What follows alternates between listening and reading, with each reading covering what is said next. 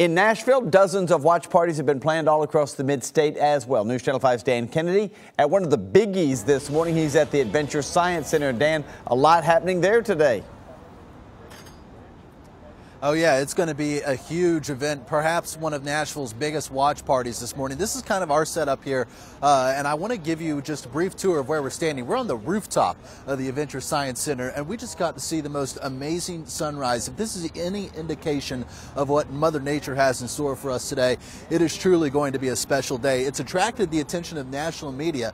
Nashville, of course, the biggest city along the path of totality. The Weather Channel is out here providing full coverage, as will News Channel 5 throughout the day, but the Adventure Science Center is the place to be. You won't be up here on the roof. Instead, if you come down here for free, by the way, they're going to put you down here in this parking lot, and it's going to be a great spectacle to watch. You don't need to buy a ticket or anything. You just come down here, park at Greer Stadium, we're being told is the best option for you, and then they'll just shuttle you over here. And you see they have tents, they have stages, they have demonstrations, live music. It is going to be a huge festival, they say Music City style, here at the Adventure Science Center. Reporting live this morning downtown, Dan Kennedy, News Channel 5.